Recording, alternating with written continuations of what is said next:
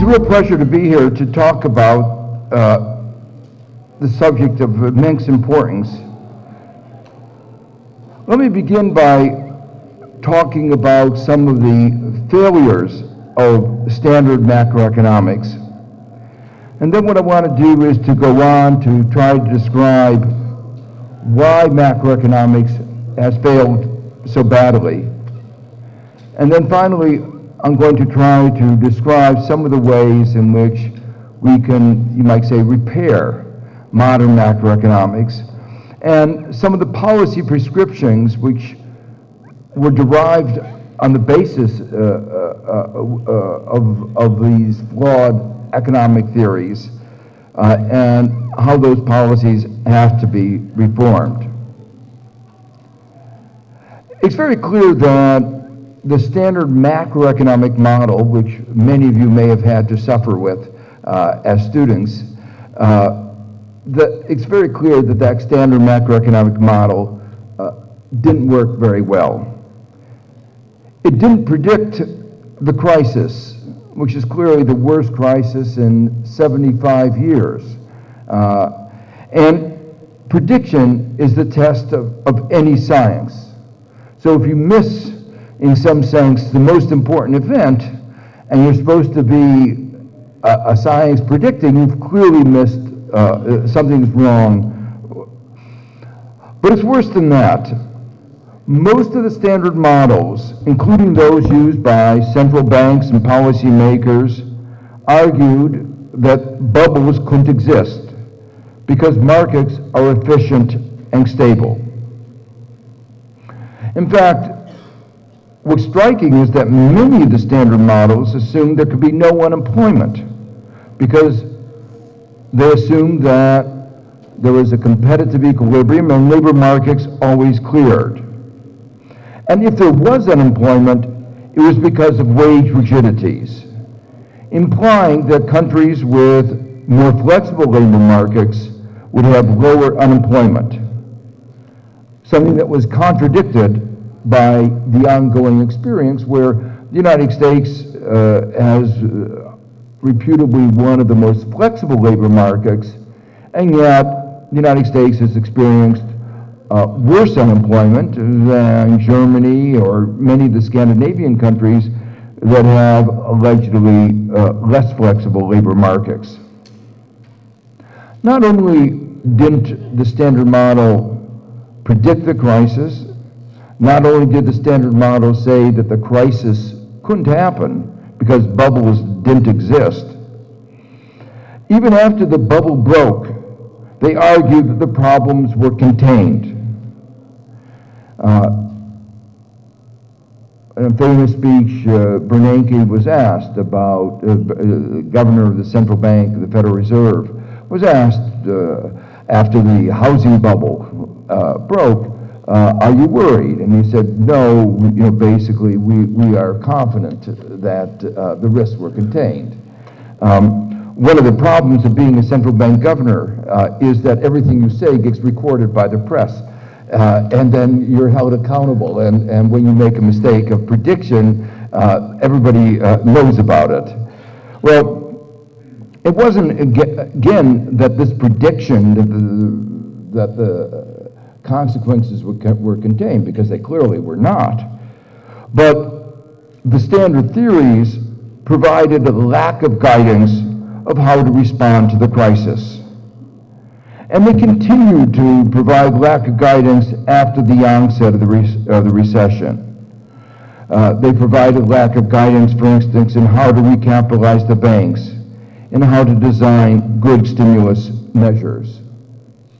And partly because of this lack of guidance, things are still not back to normal. In the United States, the level of unemployment is unacceptably high. The official unemployment rate is, you might say, just less than 8%. But the unofficial unemployment, representing disguised unemployment, part-time workers, people who would like to work full-time but can't get a full-time job, is still almost 1 out of 6 Americans. 1 out of 6 Americans who would like a full-time job can't get one.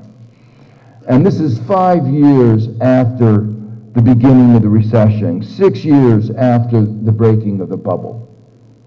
So, in a sense, there's been a lot of discussion about what were the causes of the crisis. And there's a general consensus, the banks were the most to blame. A general consensus that government, the regulators, the central bank, didn't do what it should have done to restrain the banks from the kind of behavior which they had engaged in repeatedly historically. But part of the blame has to do with the economics profession. Because the economics profession, when I say that, I mean other economists. I just want to make it clear. Other economists, because they actually provided the models that led the central bankers to believe that they didn't need to do anything to stop the banks from engaging in the kinds of behavior that led to the crisis. That they didn't they used the models they used, as I said that these kinds of crises couldn't exist, the bubbles didn't exist. And even after the Great Recession began in 2008, the economics models didn't predict the next crisis, the Euro crisis, that broke out just a year later. Many in Europe said, oh, look at those Americans, they don't know how to manage their economy. And then shortly thereafter, the Euro crisis broke out. And again, not only didn't they predict the Euro crisis, they haven't given good guidance on its management. And the result is that Europe is going into a double-dip recession. It's already in a double-dip recession. And in fact, Spain and Greece are in depression, with 1 out of 2 young people unemployed. And the unemployment rate would be even higher were it not for the fact that so many people have left so many young people have left these countries. Well, what went wrong? Why did the models fail, and why did the models fail so badly? Of course, all models are simplifications. That's what we mean by a model. But the key issue is, what are the critical omissions of the standard model? What they left out are the things that they shouldn't, and they focused on things that were not so important. They made a large number of misleading assumptions. Of course, the appropriate model depends on the questions being asked. And one of the problems is they weren't asking some of the right questions. When I talk about the failures of the models, I want to be clear, there are a wide variety of models that were employed by policymakers, by central banks. So any brief discussion has to entail some caricature. But I think the themes that I'm going to be talking about describe most of the models that were central to the policy maker, the macroeconomic analysis. So the problem is that the standard models made the wrong simplifications. For instance, I'll go into this a little bit more detail in a few minutes, but let me begin with a framework which was at the center of much of macroeconomics in the period after the 1970s. They used models which were called representative agent models, in which, again, for purposes of simplification, it was assumed that the economy could be described as if there were a single individual. Now, for those of you who are not economists, it may sound embarrassing for me to describe the kinds of assumptions that economists make, because they are so oversimplified and they seem so absurd. And so I have to apologize, but it is true that these are the assumptions that became fashionable within the economics profession. The problem with the representative agent model is that there's no scope for information asymmetries. So how is it possible when there's only one person for there to be any problem of differences in information where some people know different things than other people? The only way that that could happen is for that representative individual to suffer from acute schizophrenia. But that would contradict the other assumption that they make, which is acute rationality. So you have an incoherence between this acute schizophrenia and keen rationality. Moreover, in the standard representative agent models, there is no scope for redistribution. Because if there's only one person, there's nobody to distribute money from one person to another. And so you can't ask the question, what is the effect of a policy on distribution? They have simply assumed away the issue of income distribution. And even if it was not something that, even if it was not an issue that you might be concerned with for how it affects society, it affects behavior. It has economic consequences.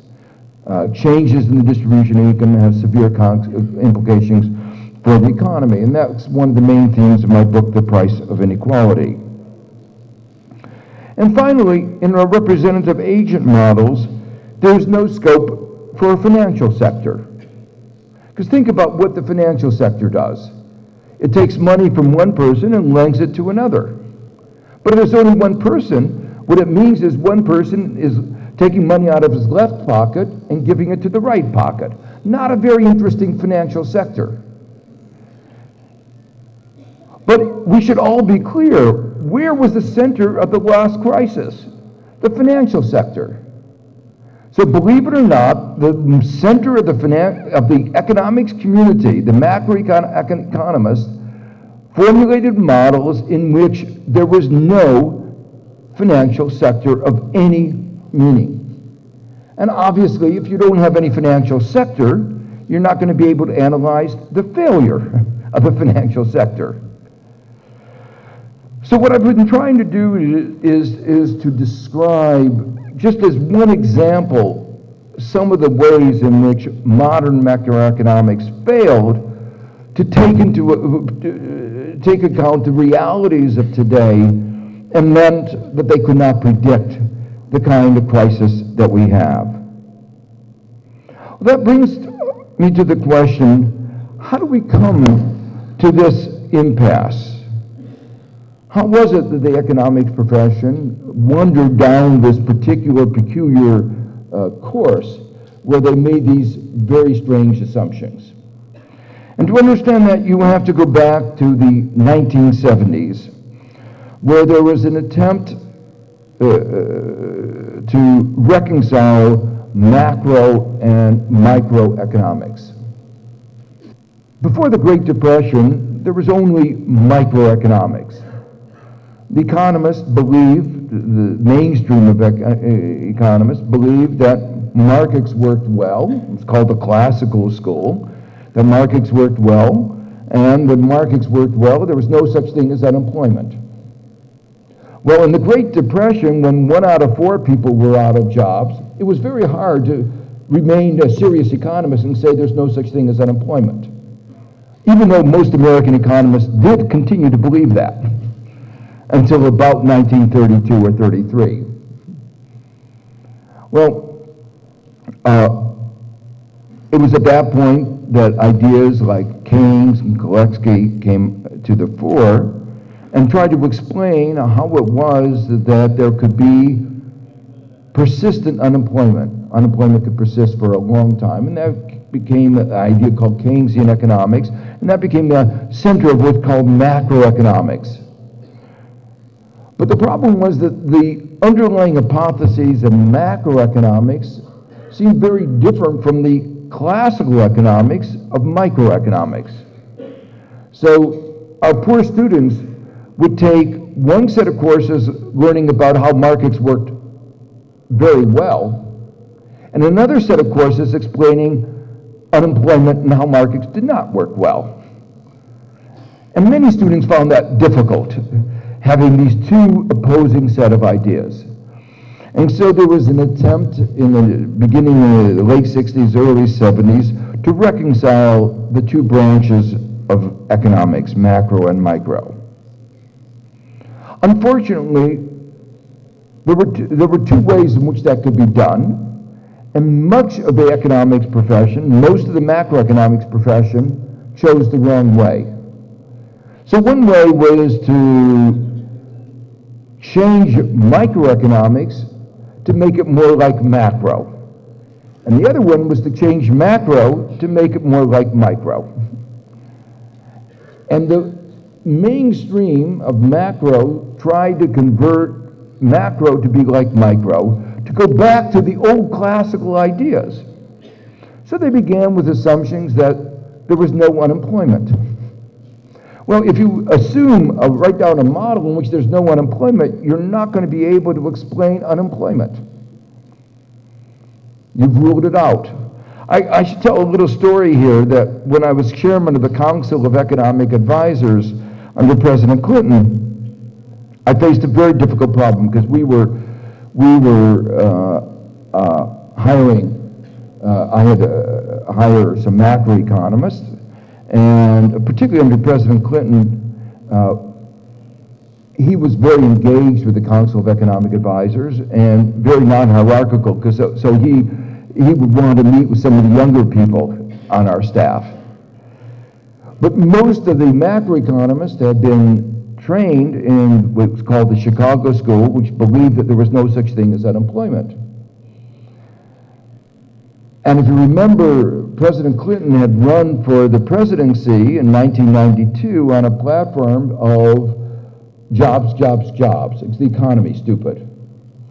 And so I just had this nightmare. I would hire one of these economists who didn't believe in that there was such a thing as unemployment. He would have a meeting with the president, and the president would say, I'm worried about the unemployment rate still being so high, and this economist would try to explain to the president, don't worry about it. These people really are not unemployed. They just are enjoying leisure. And at that point, there would be one more unemployed person, namely me. So, you know, I've often, you know, your school is a multidisciplinary school, and when I talk to the Chicago economists about this fact that that they claim that people are just enjoying leisure, I say usually when people enjoy leisure, they're happy. But the unemployed in America, in Spain, in Greece, are not happy. They're committing suicide, they're getting divorced, they have all the symptoms of acute unhappiness. So I said, how do you reconcile it? And my answer was, well, that's a problem for psychiatry, not for economics. Well, the point I want to make is that the mainstream of macroeconomics took this particular course of going back to the classical competitive equilibrium theory, assuming that markets worked well, there was no credit rationing, no unemployment. The irony was that this was happening just at the time when microeconomics was going through a revolution, because microeconomics was really redefining itself to be more like the old macroeconomics, trying to understand why markets were not often working. The theory of asymmetric information that was been referred to, game theory, behavioral economics, explaining why people are not always rational, a whole series of reforms or of advances in microeconomics explain why that classical theory was wrong. So the consequence is that these two strands divided, and most of macro went down the wrong strand. What what again was so striking about the new theories of microeconomics was they explained why there could be unemployment. They explained why there could be credit rationing, why there could be a problem with liquidity. In a theory where all capital markets clear, where the demand for credit is always clearing, you cannot have a liquidity crisis. And of course, the liquidity crisis is one of the major aspects of the crisis of 2008 and continues to be a major problem in many places around the world. Most importantly, the Chicago School or the new classical macroeconomics, real business cycle, a whole variety of, because it was based on that old classical economics, really came to the view that markets normally worked well. They believed in Adam Smith's invisible hand, that the pursuit of self-interest would lead, as if by an invisible hand, to the well-being of all society. But the major advances of microeconomics in the 70s, 60s, 70s, and 80s, including the work that I did with Bruce Greenwald on the consequences of asymmetric information and imperfect risk markets, showed that the reason that the invisible hand was often, or typically invisible, was that it wasn't there. That markets were not, in general, constrained, Pareto efficient. Well, if I were going to go through looking in more detail about what were the worst mistakes that the standard macroeconomics made, besides the problems of asymmetric information, besides the problems of imperfect competition, I think I would identify two or three. One of them was the assumption that everybody was perfectly rational. If you looked at what happened in America's financial markets, there is no way that you can reconcile what happened with a high degree of rationality. Yes, there were some people who were rational exploiting other people's irrationalities. And they made a lot of money doing that. But they could only do that because other people were irrational. A second major problem was they really ignored the importance of credit markets. I'll come back to that very briefly a little bit later, but they tried to summarize the entire financial market in terms of demand and supply for money. A single equation based on transactions demand for money. But credit is more complicated than that. And because they didn't model credit, they didn't model the banking system, they didn't understand what happened when credit disappeared and the banking system was on the verge of collapse. To me, it's amazing that so many central banks, including the Federal Reserve Board, used models which ignored banks. Because if one thing you would think the central banks would be concerned about, it's banks. But among the economists, they acted as if banks were just an institutional detail that could be ignored. And you could just look at the demand and supply for money. And following that, they didn't really understand very clearly the channels through which monetary policy exerted its influence. They focused almost exclusively on the interest rate. And even today, you see that focus, that obsession with the interest rate, when many economists, almost the majority of mainstream economists in the United States, suggest that the main problem, that reason that monetary policy today is not effective, is called the zero lower bound.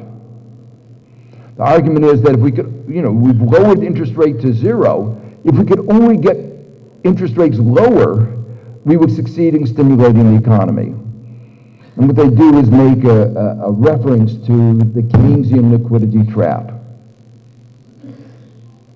But the situation in the Great Depression and the situation today are totally different.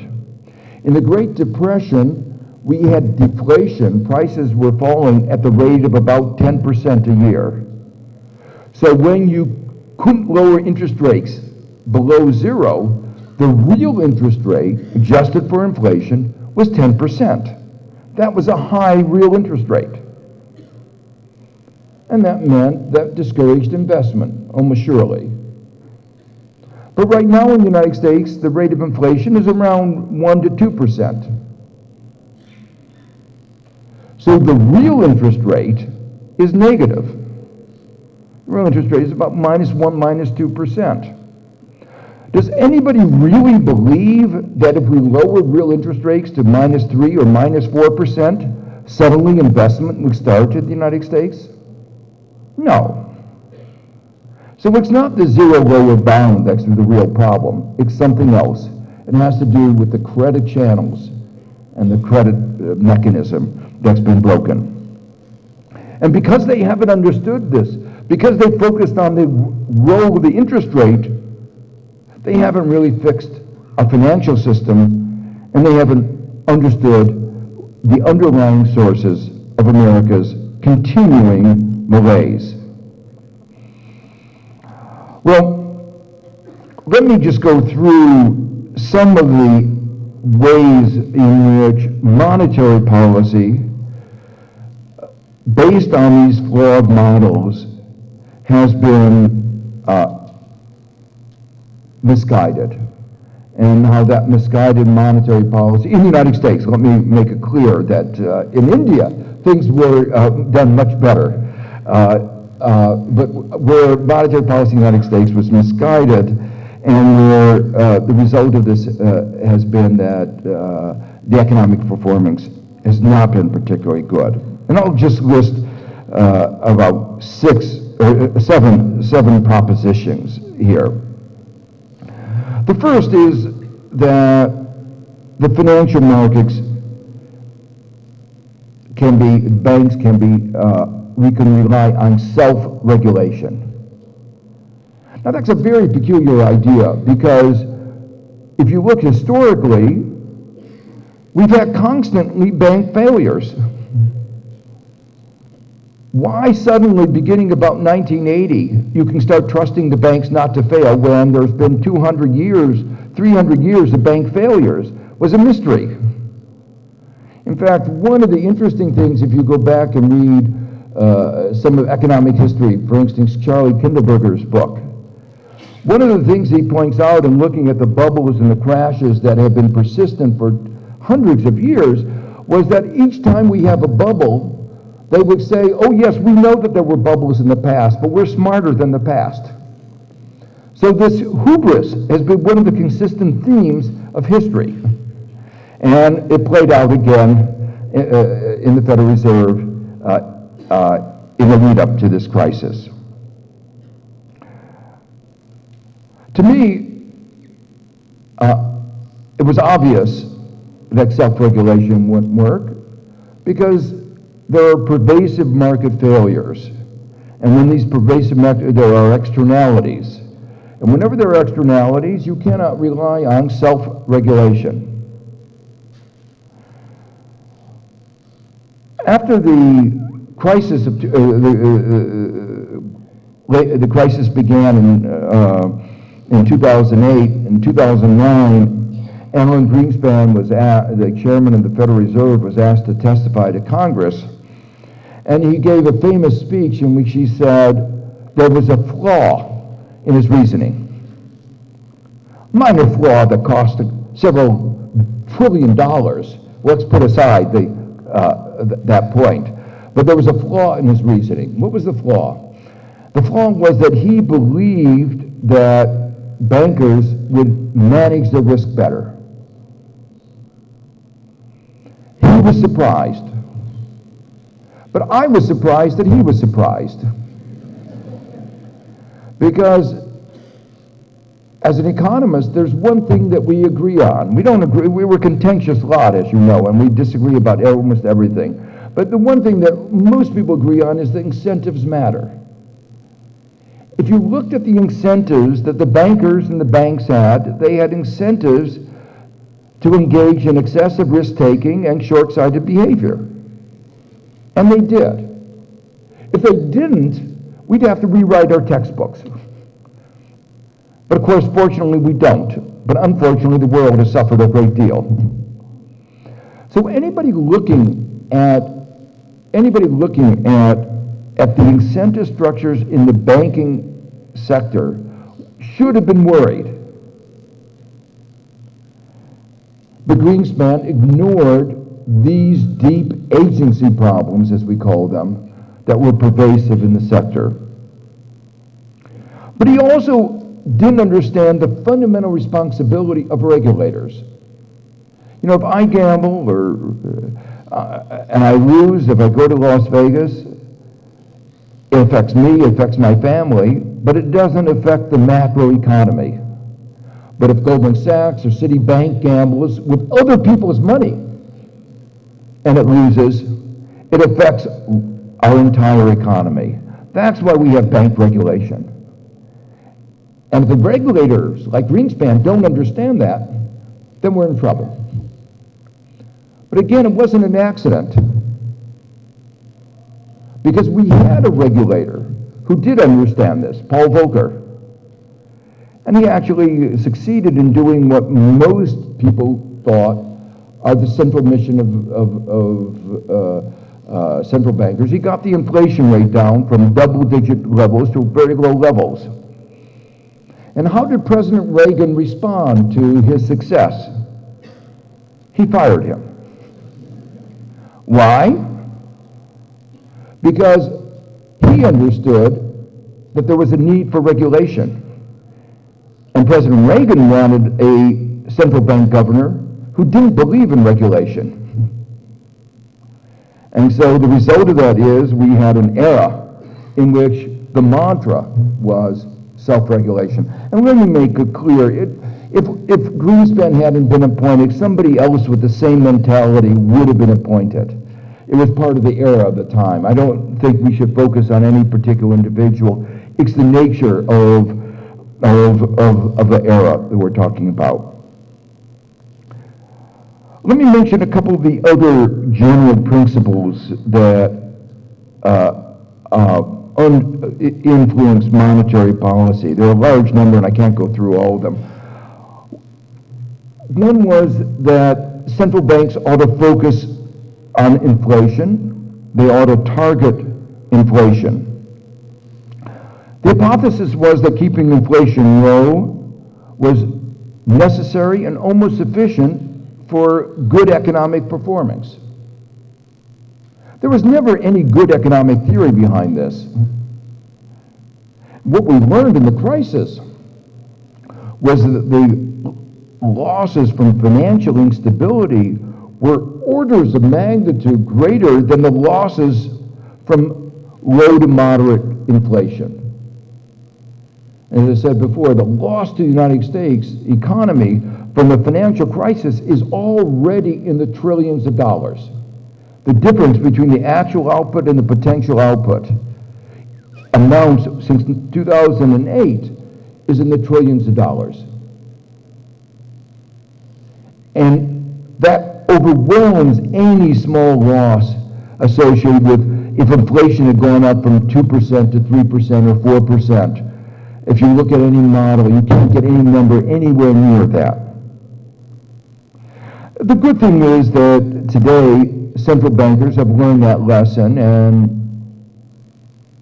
in the United States and many other countries, they've now added financial stability as one of the major criteria. And actually, in the United States, there's been a big change in the last few weeks where there's something called the Evans rule, where the central bank is now focusing on unemployment. It says it will not raise the interest rate until we get the unemployment rate down. So one of the things is clear that the single-minded focus on inflation was wrong.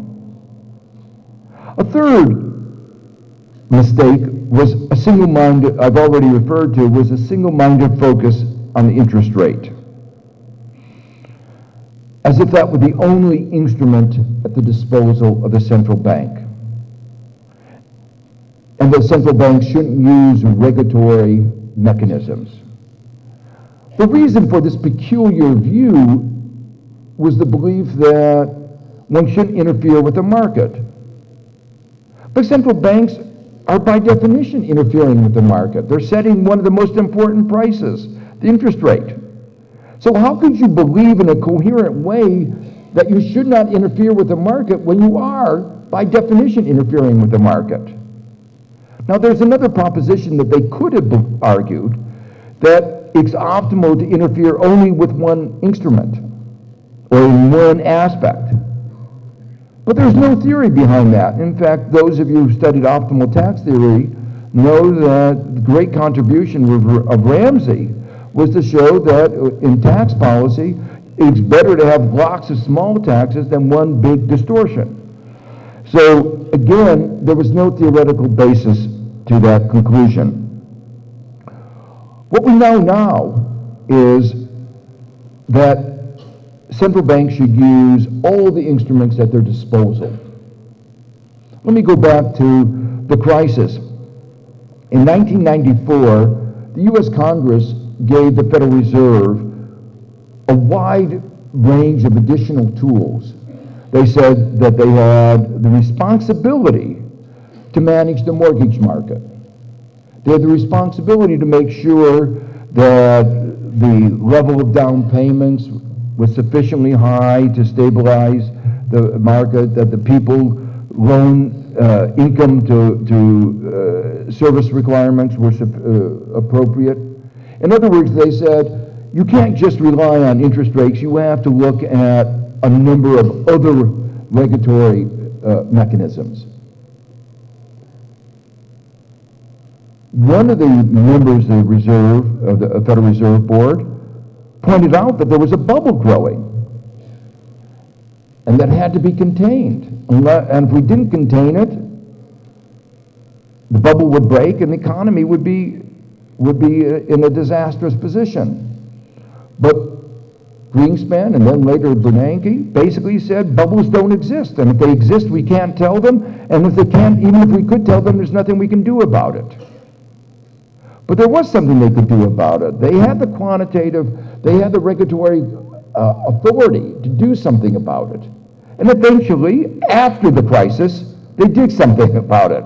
But that was, to use an American expression, it was closing the barn door after the horses are out. Well, the general proposition here is that there are many instruments and that one should use all of them, particularly once one recognizes that one of the major mechanisms for macroeconomic control is credit availability. That it's not just the interest rate, it's the spread between, it's not the T-bill rate, it's the spread between the T-bill rate and the lending rate, which is an endogenous variable, and it's the availability of credit. And those things, credit availability and the spread, are affected not just by the open market operations, but the whole set of regulatory structure that the central bank can impose. A fourth proposition that was felt by many central bankers was that innovation was necessarily good. And they looked with favor at all these new financial products that were being invented. But what they should have realized was that in the financial sector, there was a very large discrepancy between private rewards and social returns. And when there's a large discrepancy between private rewards and social returns, not only are resources misallocated, which they were, but also innovation is directed in the wrong direction. And they had an incentive to innovate in ways to circumvent regulations. They had incentive to innovate in ways that made our economy less stable and actually less efficient. Since the crisis, there's been a host of research explaining how these additional products have contributed to financial instability. Before that, it was just assumed that any new financial product, if there was a demand for it, was a good thing. To me, what was so surprising was that how little innovation there was that would actually make our economy work better. Let me give you an example. For most citizens, for most Americans, the major asset that they have is their home. And you would have thought, therefore, that managing the risk of home ownership would be what the financial sector would focus on. But what they did is they invented products that made it riskier to own a home. And the result of that is 7 million Americans have lost their homes. Now, 7 million in India sounds like a small number, but for America, it's a big number. 20% of all homeowners in America now are underwater. That is to say, they owe more money than the value of their home. We expect not only another several million of Americans to lose their homes. So the mortgage market has been an absolute disaster. Many of us pointed this out, but the financial sector was not interested in innovations that made risk-taking and risk markets work better for most Americans. They were interested in new products that increased the transaction cost. And they were very successful, to the point where profits in the financial sector represented 40% of all corporate profits. The financial sector is supposed to be the servant of the rest of the economy. It's supposed to be efficient. And if that's the case, it should be a small fraction of the rest of the corporate profits. They're supposed to be helping other people make profits, not taking all the profits away from them. The bottom line was summarized, I think, very effectively by Paul Volcker when he said, reviewing these financial products, said he couldn't find a single financial product, financial innovation in America that improved the efficiency of the American economy and promoted its economic growth, except the ATM machine. And there he was a little bit wrong because the ATM was a British innovation. A fifth example of a proposition that was widely held but turned out not to be true was a belief that diversification, interlinking, would work. One of the reasons I said before that Bernanke believed that when the housing market collapsed, the bubble broke, that the risks were contained was that he believed that the risk had been diversified. And many of the risks had been sold. When I talk about the crisis in Europe, I always thank the audience because Europe bought about 40% of America's toxic mortgages. And if they hadn't bought so many of them, the economic downturn in America would have been much worse. But of course, we made the crisis in Europe much worse. That's an aspect of globalization. But the assumption was that diversification would spread the risk and therefore lead it to be contained. But it's interesting, if you look at the implicit assumptions that the IMF, that in fact most macroeconomists make, there's again a kind of intellectual incoherence. After the crisis, what do we say? What is everybody worried about after the crisis breaks out? They all worry about contagion. Well, the word contagion is a word that's borrowed from epidemiology, from diseases. When somebody has a disease, do you diversify? When you have somebody who has a disease, you say, well, let's take that disease and let's spread it all over the world so we can diversify the risk. No, that's not the response. What you do is you want to isolate it, contain it, right? Well,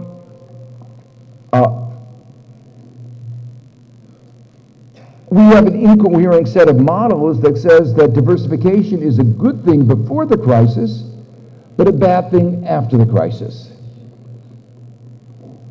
But our mathematical models and our policy always ignores the second part of the story. It only focuses on the first part about how diversification spreads risk in a good way. Well, those of you who know the mathematics behind this, the reason is a very simple one, that all the standard models made assumptions of the absence of non-convexities. And when you have non-convexities, and they're pervasive in economics, bankruptcy, learning curves, all kinds of non-convexities, when you have non-convexities, spreading diversification can make the system more unstable. It can lead to systemic risk. It's one of the reasons why when you have all these CDSs, the world can be more unstable and systemic instability can be increased. So the bottom line that I want to emphasize in this is that in the models that were used by the central banks all over the world, they ignored the risks of interlinkages. And the reason they did is they made mathematical assumptions about the absence of non-convexities. And if they had not done that, they would have come to very different conclusions. The reason why I emphasize that, particularly in an academic context, is the models that we make, the precise assumptions, make a very big difference to the conclusions. And quite often we don't understand fully the nature of the assumptions that we're making, and that's the nature of academic inquiry. The final proposition, there are two more propositions I want to talk about very briefly. One of them is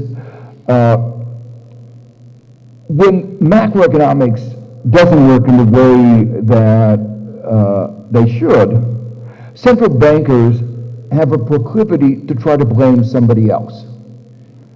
So if you listen to Trichet, for instance, in Europe, what was the problem of unemployment in Europe? It wasn't that he had misconducted, made a mistake in the conduct of monetary policy. Central bankers never make a mistake. They're like the Pope. There's a kind of infallibility there. They always like to blame others. In this particular case, it's either the fiscal policy or wage policy. And Trichet liked to blame both, but particularly wage rigidities. But I explained before that actually America, the United States, has the most flexible labor market, and yet we had higher unemployment than Germany or Sweden. So our economy didn't function. It wasn't labor market flexibility that was the key issue. Or take another example. You know, one of the ironies is of all this is that central banks don't like anybody interfering with what they're doing, because that's when I was in the Council of Economic Advisors. Every time I would start saying that there was a mistake by the central bank, I would be yelled at and say, you know, you're not supposed to talk about monetary policy, even though it was important for that macroeconomic performance. But central bankers often don't feel the same inhibition about commenting on the rest of economic policy. So one of the famous examples of this was Greenspan in 2001 supported the tax cuts that the United States, for the rich, that the United States couldn't afford. And you all know about the fiscal cliff and all that problem. That all began, the critical thing, Greenspan played a critical role. If he had not supported those tax cuts, they would not have been adopted. You ask, what was the argument that he used for these tax cuts that were beyond the ability of the U.S. to afford? Well, it was really interesting because it shows you the fallibility of prediction and the fallibility of economists. What he was worried about was at that point we had a 2% of GDP surplus. Amazing that we went from 2% GDP surplus to our current situation. Important moral of this, we could reverse that fairly easily just by reversing what we did that we went when we had 2% to our current situation. But he said we have 2% surplus and he was worried. What was he worried about? That we were going to pay off the entire national debt. The country faced an emergency, he thought. We were about to pay off the national debt, and since he only believed in open market operations, if we had no national debt, he could not engage in open market operations. And so he said, we had to do something now. We can't wait. Now, I always thought this was one of the worst arguments I have ever heard from anybody, certainly from an economist. So, because I felt that if, say, in 10 or 15 years, we were on the verge of paying back the national debt, the governor of the central bank, the chairman of the Federal Reserve, could come to Congress and the president and say, I know this is difficult for you, but we need more debt for monetary policy. Will you please cut taxes or spend a little bit more money? And I cannot believe that Congress and the president couldn't respond to the national emergency of cutting taxes and spending more by doing that. But Greenspan felt that we had to act now in 2001 and have the tax cuts for the rich then. Well, we all know, as they say, the rest is history. We wound up with these huge deficits that we are now struggling with. The final issue I want to talk about in the panoply of issues that have been at the center of standard macroeconomics and monetary policy is central bank independence. And I know the context of independence in each country is different, and what the words independence mean differs, but one of the things that the crisis has shown is that those countries with the more independent central banks did much worse than countries with less independent central banks. The United States and Europe were at the center of the crisis. The countries that did better were China, Brazil, and India. And the reason for that is understandable in terms of the political economy. There's no such thing as truly independent institutions. They're always going to be accountable to somebody. And if you're not politically accountable, who are you accountable to? And the Federal Reserve became accountable to, reflected the interest, got captured by Wall Street. And so it came to reflect the mindset, the framework, the way of thinking of Wall Street. And so while a central bank's job is to take away the punch bowl when the party gets too raucous, they began to think of, like Wall Street, that there was no party. It would go on forever. And so that's why they believed in these ideas of self-regulation. All the ideas that I just described were ideas that were actually in the interest and within the ideology of the financial markets. And so I think the lesson out of all this is that we have to think very carefully about the kinds of institutional structures that are appropriate for democratic societies. Well, going beyond these particular failures, part of the problem of macroeconomics was that it was not asking the right questions. The test of a good macroeconomic model is not whether it predicts a little better in normal times, but whether it anticipates abnormal times and describes what happens then. For instance, if you were doing physics, you would say black holes almost never occur. But still, black holes played a very important role in the development of modern physics. Standard economic methodology would discard physics models in which black holes play a central role. Recessions are a pathology through which we can come to understand better the functioning of a normal economy.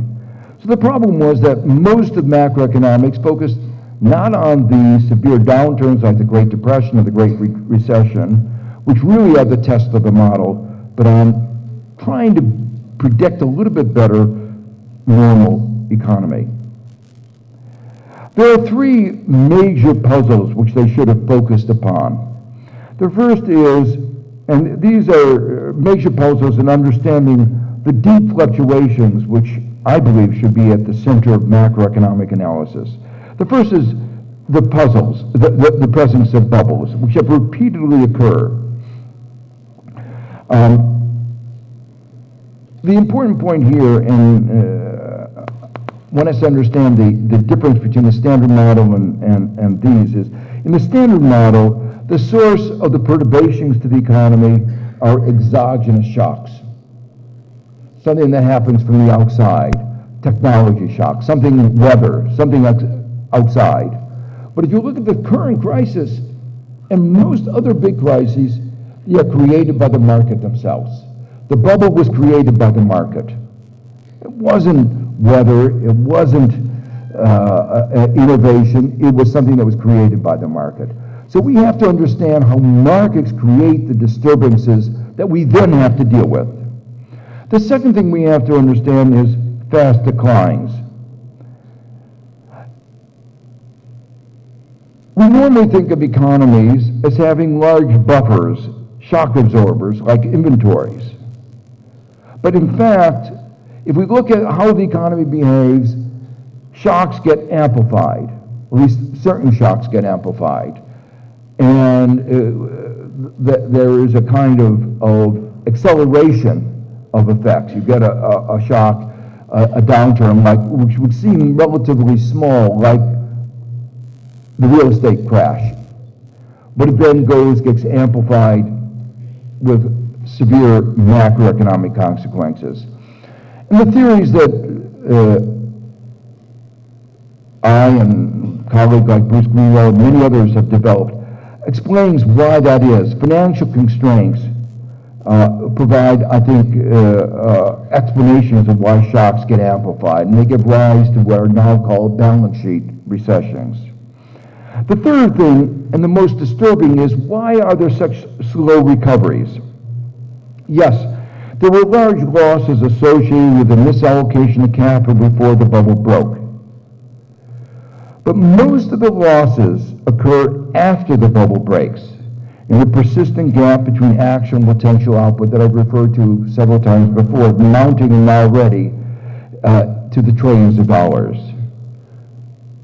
After the breaking of the bubble, there were the same human, physical, and natural resources that there were before the bubble.